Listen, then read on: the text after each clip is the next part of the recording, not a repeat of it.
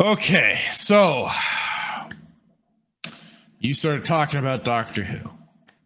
Yeah. Yeah, the Doctor Who situation is one giant shit show, and it certainly has not helped with an old showrunner coming back, the man responsible for reviving the series back in 2005. Think of him as kind of our new, kind of the Dave Filoni for Doctor Who. Except he's way more overt with the messaging he's pushing, especially with something like this. Doctor Who showrunner Russell T Davies gives Collider interview admitting he turned the show into queer self-insert. Because yes, he is a gay man. But even as I've been saying in other streams or comments on Duke Devil's reviews of the show so far, this is just Russell T Davies full mask off. Like, if you've watched the series when he revived Doctor Who in 2005, and with that era while he was running the show, you definitely got inklings of this stuff. It just, again, like we were just talking about when it comes to storytelling and everything like that, the subversionary things were a lot more subtle. Well, a little more subtle. They just were not so blatant and everything like that. But then, like it was too, like once he got to other projects, and especially when he got to doing the spin-off series for Doctor Who called Torchwood, that's where a lot of it started ramping up. Especially when it went over to, I always think Showtime or Stars or something like that, which let me kind of look it up really quick, because they did go away from, I think, the BBC to a different. I know they again, it was like a whole thing of funny. You take a thing that's culturally British and everything like that, and then bring it to the States, and man, do they ramp up on the heavy extra cultural bullshit. But let me see. Nah, the Anglos are just that gay. I mean, you're not wrong. There is that unfortunate side of everything. But yeah, it's like when they got to series 4, they went to, it looks like, was it the HBO? I could have sworn it was like a different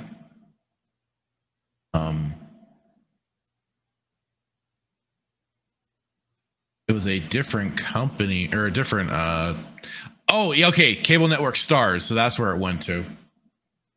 It did go over to Stars. But on to this, so after the complete failure of the new Doctor Who episodes Space Babies and Devil's Cord, and Devil's Cord is the one that features the drag queen villain, very much in that realm of things, very over the top, and just also it's just rather hilarious. This new doctor that's taken over, Ncuti Gatwa, his doctor is also very, very cowardly, very running away, even more so. But yeah, it's some cringy shit. But the cast and crew of BBC turned, because this is the thing. Yeah, they went over to Disney Plus. Show have got on record trying to do damage control and gaslight fans about the reception. Russell T Davies went to Collider to pitch his narrative that identity politics supersedes everything, and said some insane things that show his intent has nothing to do with making the current iteration of the Doctor a great show. Because yes, the show hit a major rut with the female Doctor, Jodie Whittaker. It was not going so well. And it's part of why this all happened was because a major dip in the ratings and everything like that. They weren't getting the same viewership, so they first brought back David Tennant, who was a very popular iteration of the Doctor. And they brought him back for the role, only to basically shit on him completely. Was he a bad Doctor? No, he's like I said, he's one of the most popular iterations. What about Matt Smith? Matt Smith had his popularity too. Just David Tennant was kind of like that peak time for when the show really hit its stride with its popularity, not only amongst the Britons, but also it got even more worldwide acclaim. Which, as one guy Disparu has pointed out, it's like this show got popularity off of being an incredibly British show, and now here you are taking it out of that sphere, Americanizing it, or as he says, making a California production. And it basically, this is kind of what you get. But saying, so now prior to new episodes, which they're oddly calling season 1, even though Doctor Who is a show that's been around for 60 years. Yeah, Doctor Who started like 63 or something like that. How many actual seasons of Doctor Who? Because they took like a 20-year break. 26? Was it 26 years? 26 initial seasons of Doctor Who. And then they have what they then call the Wild Years, which is that period after the Seventh Doctor. They did a made-for-TV movie, basically, which introduced Paul McGann as the Eighth Doctor.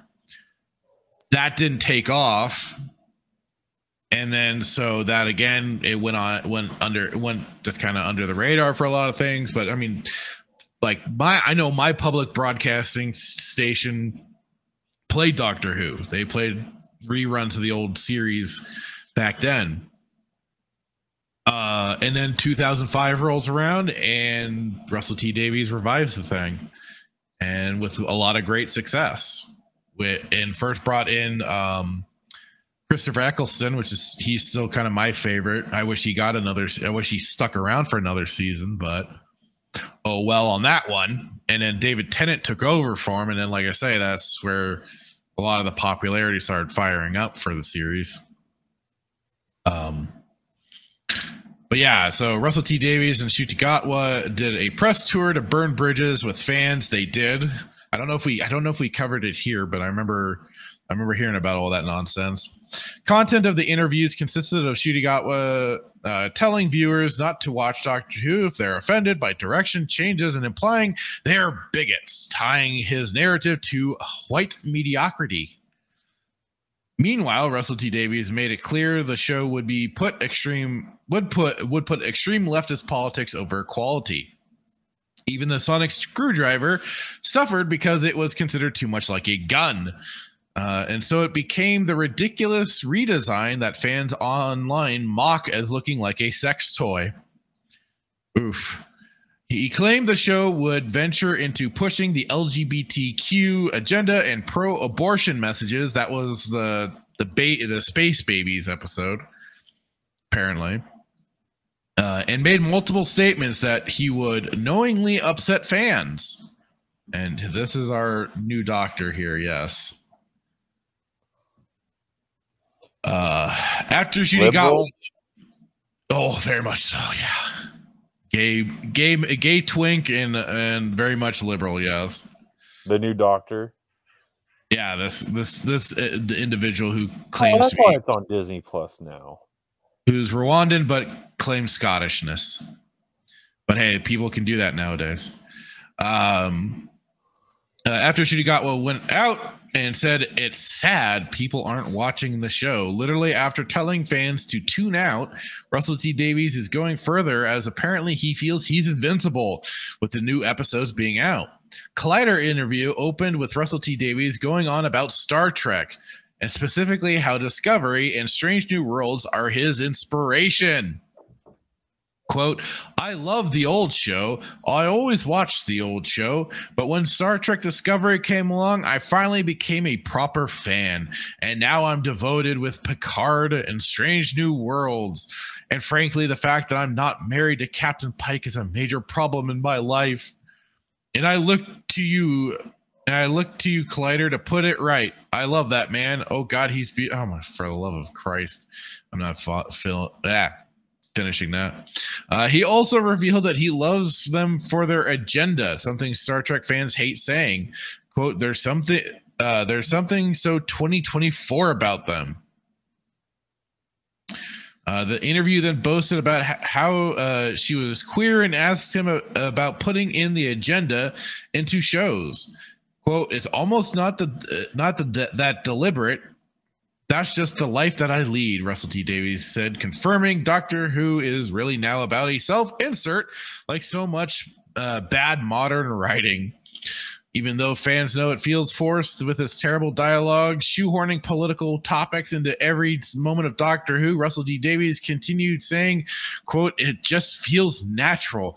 This is the world. It's 2024, and we're all embracing it. It's current year, people. Get with the times. He also doubled down on a grooming agenda of children, which he said was part of what he wanted to do in Doctor Who in prior interviews, as he stated, quote, now we have people who can come out in schools and be happy and thrive, which when I was that age was literally impossible. Finally, Russell T. Davies confirmed he would be bringing back the transgender roles.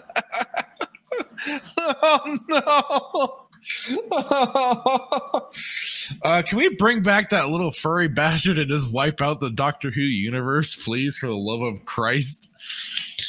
For the new show's season finale, much to fans' chagrin, even with poor ratings and fan reaction, Russell T. Davies is proud of destroying the Doctor Who legacy with extremist politics and evil gender ideology. His hubris is on full display in the interview, and there doesn't seem to be a path back to normalcy. So yeah, that's the current part of the current leadership of writing staff for Doctor Who. Which, I mean, at this point, he almost puts people like Dave Filoni to shame. He's very much channeling his. But you know what's interesting? Well, didn't mean to cut you off, but you reading this article, it's very interesting that again he's gay, gay, liberal, promoting all these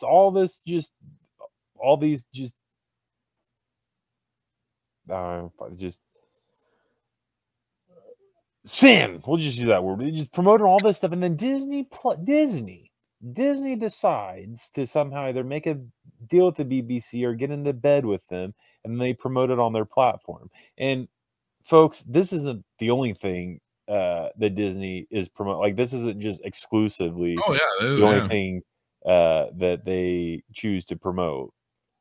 Look at all the other stuff the term grooming, probably a real term. 100%. This is the stuff your kids are watching, and you're letting them watch. I'm a hypocrite. I need to get rid of Disney Plus. Obviously, I have it because of everything that we were, all the shows that we were watching. But I guess since we're not going to do Acolyte anymore, I guess I don't need it. But you know what? This interesting. I don't want to watch Doctor Who. So thank you so much for killing all hopes of watching Doctor Who. I will stick with Star Trek. Well, much like Star Wars, the old original series does exist out there for Doctor Who, which I would say to check out once you've done this whole Star Trek kick. It's on like free streaming services. Okay. Yeah. It's out there. You can find it. But I mean, I would, because this is a funny thing. Like, and from like some of the reviews that I've already listened to and watched, they've talked about just how basically they have completely just dumbed it down, and they are almost patronizing with the way they talk down to the audience. And it's rather funny considering, like, I've watched old episodes of Doctor Who, and they, I mean, it was, yes, very much a family show geared towards, families to be able to watch. Things for the kids to understand, things for the adults to understand. That happy balance of the two. And from watching it, other than, yes, like some of the cheesy cardboard sets and stuff like that, I never quite got the feeling of it ever talking down or like dumbing itself down to, placate to a lesser audience or whatever. But like, they played it as they needed to and put on a good show, and which is what made it a popular one for its time. So then with the revival, again, it was not so patronizing or anything like that. It told the stories that they wanted to tell, and like I said, yes, you could see some of that stuff creeping in. But unfortunately, it did kind of get to a point where, yeah, they started doing more and more heavier cultural subversive stuff in the storylines, and that was basically kind of like what Fear FEMA said. Doctor Who ended with Peter Capaldi, and Capaldi was about the time I dipped out. Yeah. Which I was very disappointed for, because he really had a lot of potential to be a great version and iteration of the Doctor, but unfortunately they gave him nothing but trash scripts to work with.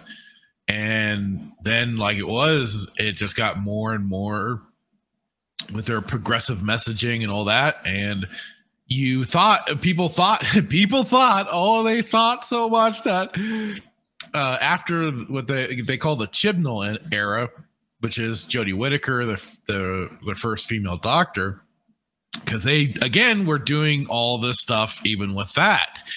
The cultural subversive messaging and everything like that. Clara, I tried. How many female doctors were there? How many female doctors? There's been one female Doctor, but she did not come into the picture until much later. But prior to that, there were 12 to 13 iterations, all male, all white, all straight. Only now have we gotten a female Doctor who is technically gay, considering it's a female liking other women. That's not gay fashion. There's just women liking women. And now we have old Shuti Gatwa here, who is, yes, they are going to be having the first gay Doctor. So yeah, they're doing all that. It's like they don't learn, and they really are just trying to crash this bitch with no survivors. They don't care. They're trying to normalize this. They're trying to normalize it's everything they want to do. They want all of this. Look at this. They're trying to normalize homosexuality, which is not right. And to put the cherry on top, they're putting on Disney Plus. And Disney Plus, in my opinion, can be used as a pacifier to the kids. You give the password to the kids, they're gonna watch what they want to watch. And they may just so happen to turn this on. Now, right. I don't know. I mean, the potential's there, but no, they're trying to normalize this, and it's just normalizing all of it. Yeah, they're trying to. They're trying to trivialize it and normalize it.